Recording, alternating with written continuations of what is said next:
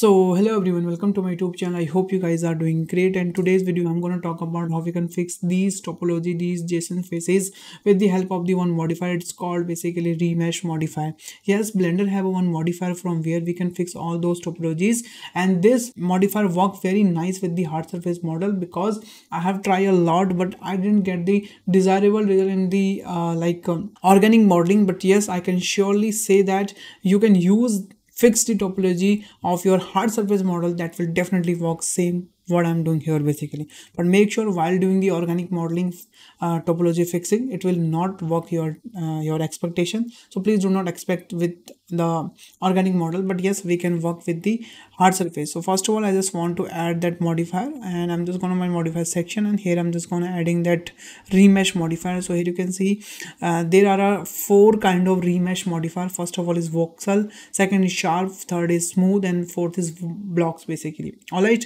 and there are two options from where we can fix a good topology, but I'm just gonna recommend to all of you, please, whenever you are using a remesh modifier, make sure you just go to the sharp option because it's helped to create a good topology rather than voxel, smooth, and blocks.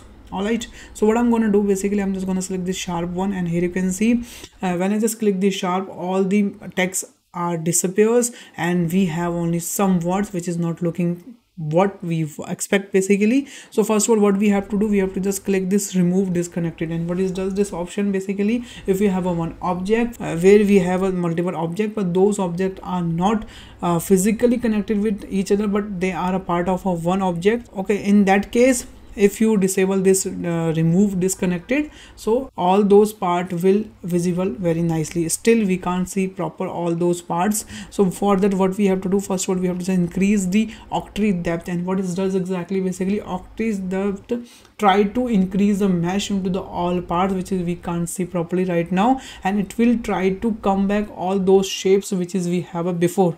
All right, so what I'm gonna do basically, I'm just gonna increase the octave depth, and here you can see we are getting a nice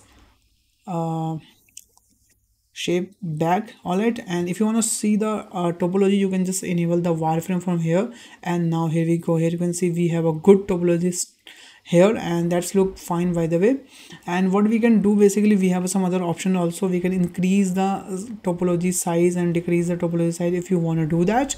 And secondly, we have another option, it's called basically sharpness. So right now we have a good sharpness here, because if I will use the voxel things, what will happen basically is voxel do the same thing which is we are doing with the sharp thing also, but voxel have one drawbacks, it is not keep the sharp edges sharp basically. Here you can see, but if I'm going to talk about the sharp edges, sharp option, it is always remaining to keep a sharp object. All right, and from here we can fix those things which we are facing here basically. Here you can see right now some meshes are colliding each other, so for that we have to just increase the scales, and now here you can see where we are finding a good topology, we can just stop this. Yeah, that's look nice by the way. And now here you can see we have a good topology, and that's look nice by the way. I'm just going to duplicate this one so we can see the difference before and after.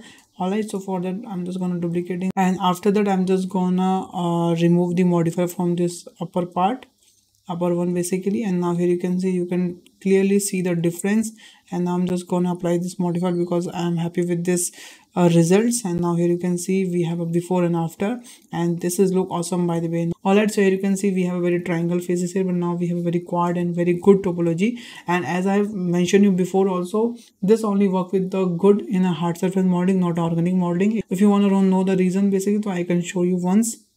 What I'm gonna do, I'm just gonna add one monkey head here, and I'm just going to apply the subsurface modifier. Now here we have a real mesh.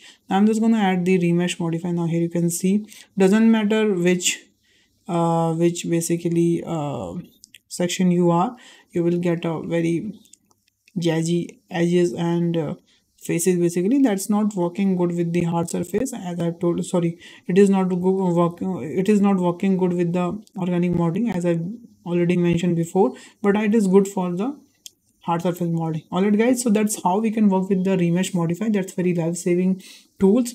And if you want to do a little bit remeshing of your hard surface model, you can definitely try this tool. Okay, this is helping a lot sometime, and it will also save your times. And if you enjoyed this video, please hit the subscribe button, hit the like button, and if you have any queries of installation, please let me know in the comment box. So thanks for watching this video, guys. If you learned something from this video, please hit the like button, the share button, subscribe my channel. Also, if you have any queries of your installation, please let me know in the comment box. I'll definitely reply comment. So bye bye, take care and stay home, guys.